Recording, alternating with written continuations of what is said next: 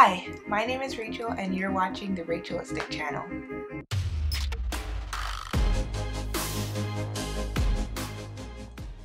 Welcome back to my channel. So it is October, and if you didn't know, October is ADHD Awareness Month.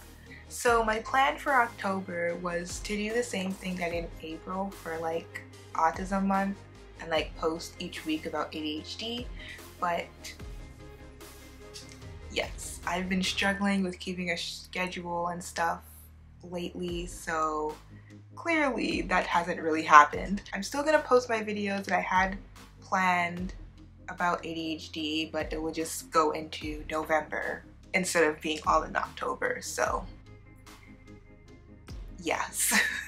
So as you can probably tell from the title of this video, I'm going to be talking about signs of ADHD that get overlooked and missed a lot. So let's just get right into it. So the first sign that we're going to talk about today is hyperfocus. When most people think about ADHD, they think about people who have like a super short attention span or get distracted all the time, and yeah, they're not really able to like focus on anything, but that's not true.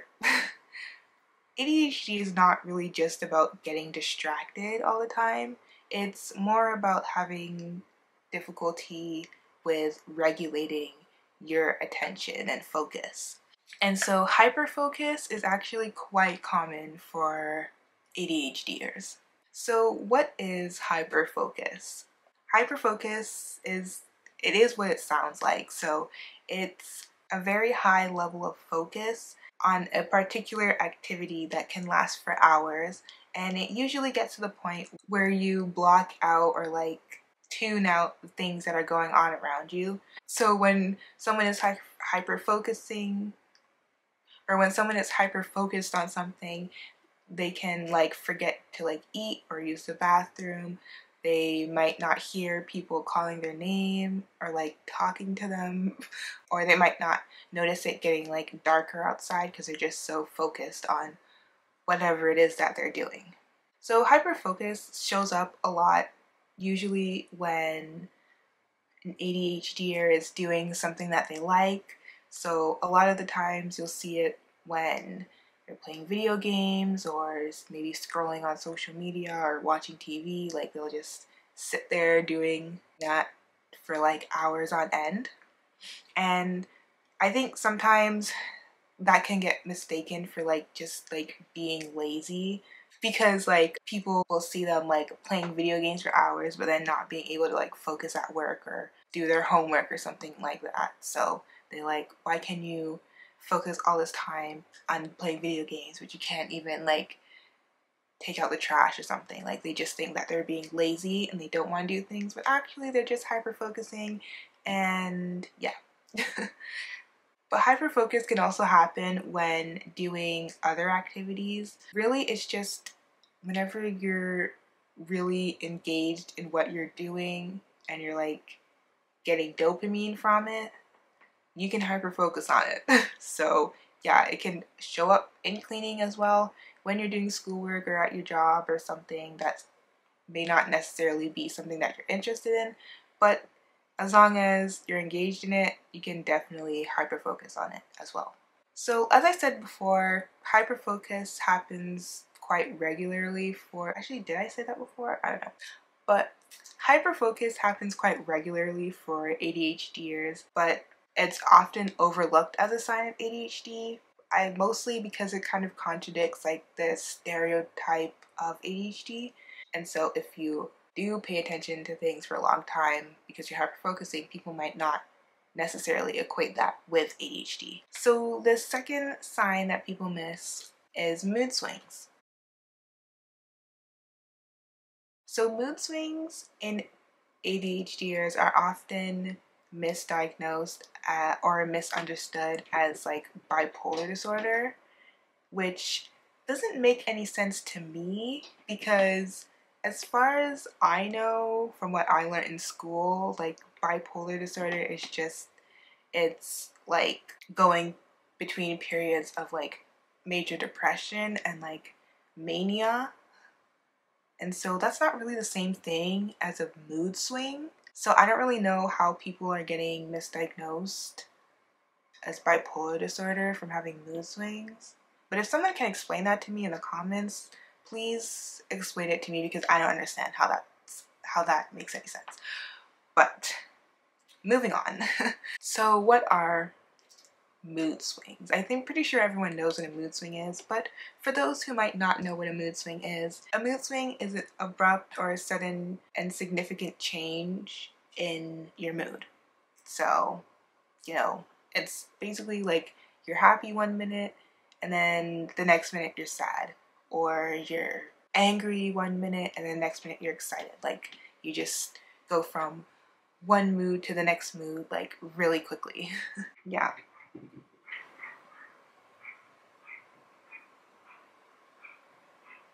I wonder if the camera can hear that. So ADHDers have trouble managing their emotions. Like that's a part of ADHD.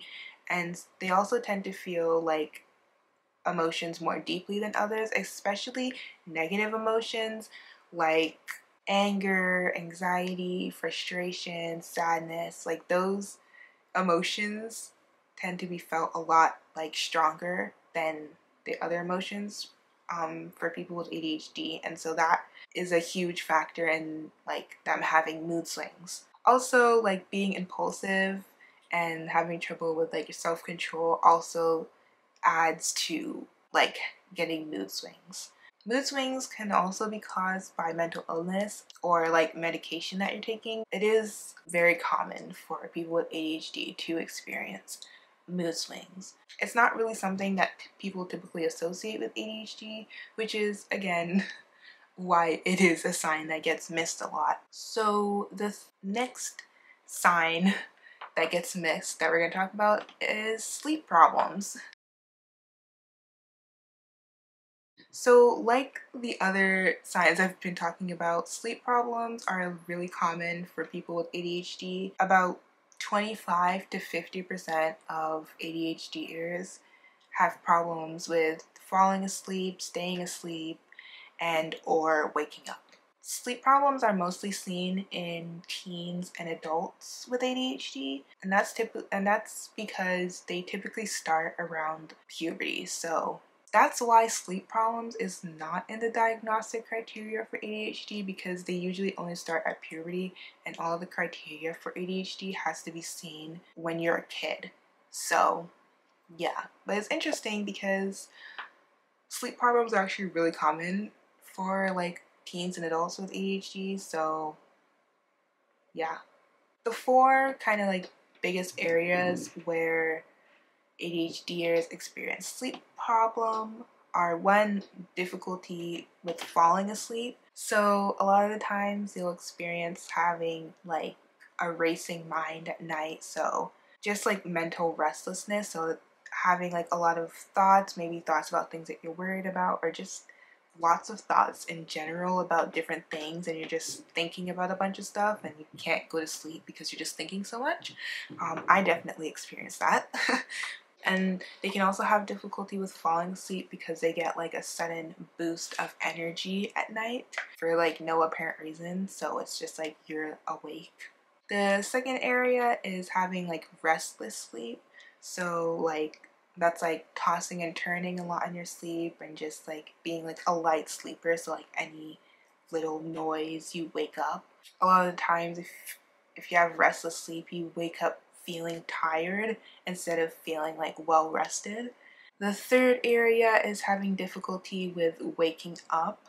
So if you do manage to get into a deep sleep, then it's very difficult to wake you up from that. A lot of the times it's like they reach like that they finally like fall asleep and get into a deep sleep like in the early hours of the morning, like 2, 3 a.m. And then they have to wake up at like say like 7 or something. So then it's like extremely difficult to wake them up, and then they're not really fully awake until like noon or something. I think that's probably why a lot of ADHDers identify as like night owls, probably because they have sleep problems and they just can't wake up early in the morning. Anyways, and then the fourth area is having intrusive sleep, which this one I don't think is as common, but basically like if you're not like fully engaged in what you're doing or you're like bored, then you just get really drowsy and maybe even like fall asleep suddenly.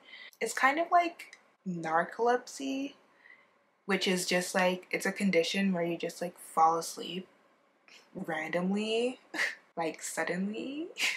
Like you could just be like going about your business fully awake and then you just fall asleep like that. So it's kind of like that, but it's not like that because you'll feel drowsy obviously, and then I don't know, you don't always fall asleep, but it can get to the point of you falling asleep. So those are the sleep problems that ADHDers struggle with. Sleep problems and ADHD isn't really like researched that much. And it's, like I said before, it's not a part of the diagnostic criteria of ADHD. So of course it gets missed a lot and people tend to attribute like having sleep problems with like other things. But it could be because you have ADHD, so you never know. And also a lot of people tend to forget that like ADHD doesn't just affect you during the day, it also very much affects you at night. And so yes, it is a 24-hour condition, I read somewhere. But yeah.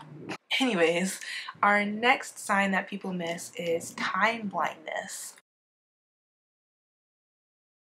So we all know that one person who's always late to everything. You know, you give them the time, they say they're gonna be on time, but they're always late. You know, it gets to the point where you start giving them like an earlier time than what the time is that you want them to meet you at, because you know that they're gonna be late. So you just give them the wrong time so that they actually get there on time. We all know that person, okay? But did you know that that person could most likely have ADHD? Being late all the time, that's a sign of time blindness. And so ADHDers are often time blind. I'm pretty sure the majority of people with ADHD are time blind. And so basically what that means is that they aren't aware of like time. So like they're not really aware of like what time it is or how much time is left or like how much time has passed. It's like really difficult for them to like figure that out. And so when people are time blind, it makes it difficult for them to use their time effectively just because they're not really like aware of time. Time blindness looks like losing track of time because of distractions, which can lead to people being late a lot. Feeling like you don't have a really good internal clock. So like if you didn't have like a clock near you or like your phone or something to tell you the time, like you wouldn't know what time it is at all. You wouldn't know like anything. I that's definitely me, honestly, because I never know what time it is. So anyways, it also looks like having poor time management, being impulsive, getting bored really easily, losing track of time when you're switching tasks. You know, you're going from eating breakfast to getting your bag together to go to school, and then all of a sudden, you know, you're on your phone looking up the price of hair dryers for some reason because you got distracted. And then, yeah, the last thing is also procrastination. So because a lot of the traits of like time blindness, like being late, procrastination, you know, getting bored easily, like those traits are like quite common and like everybody experiences them, and like everybody knows someone who like experiences those kind of traits a lot. And so people don't really associate it with ADHD. It's kind of like, especially when with the person who's late all the time, sometimes we kind of just think of it as being like a personality trait, like, oh, that's just them, they're just late all the time. But it's like, no, actually it's probably time blindness and they probably have ADHD. It's not a personality trait, okay? It's ADHD. And so my last and final sign is social awkwardness and having trouble with relationships. So having troubles with social skills and relationships is often attributed to autism because it is a big part of autism. It's like one of the main diagnostic criteria for autism. So that makes sense. But people with ADHD can also struggle with like social skills, social relationships, and that type of thing. And not just because they might also be autistic, but because of ADHD. The reasoning behind like autistic people having troubles with like social communication and people with ADHD having troubles with that is different. And so, yeah, even though they can both experience it, the reasoning behind it is different. So for those with ADHD, some common problems that they can experience is like having trouble picking up on social cues. And that can happen because either they're not paying attention to other people's behaviors and like their body language and stuff like that because they're getting distracted. Yeah. I don't know why I said it either. They also though can have trouble with keeping friends because some people might view like ADHDers as like being like really intense. Maybe because they're hyperactive, they can be hyperactive or impulsive, so maybe they see that as being really intense and they just don't really want to hang out with you, which is kind of rude. Also, it could be because they just have troubles with like turn taking and sharing and like having an equal, I don't know, parts of the relationship. So another trouble you can have is like going off topic. So of course getting distracted by your thoughts and like saying whatever pops into your head instead of like staying on the topic of the conversations. That can be off-putting for people. Also, people with ADHD tend to have trouble with like follow through and like doing what they said they're gonna do, and like with like planning maybe like activities and stuff with their friends. So yeah, some people can see that as being unreliable, especially if they don't know that you have ADHD or they don't know much about ADHD. They will see you as just being unreliable and like not a good friend or something, but it's like, no, you just have ADHD. Just struggle with these certain things. But also, as I talked about before, with like having mood swings, some people might see that as them being like overreacting all the time to things. And so again, that's another reason why they might struggle with having relationships, because people just think that they're overreacting to things all the time and getting mad about small things. So not many people consider the impact that ADHD has on like social skills and like relationships and stuff like that. Again, it gets easily overlooked as being kind of a sign of ADHD. It's really important to kind of look into like why somebody might have like social difficulties, because that gives a lot of insight in like, you know, what might be going on in their brain. Like if someone has trouble making friends, is it because they don't know how to make friends, or is it because they're just distracted all the time or hyper-focusing on something specifically and they forget that they should be trying to make friends? I don't know.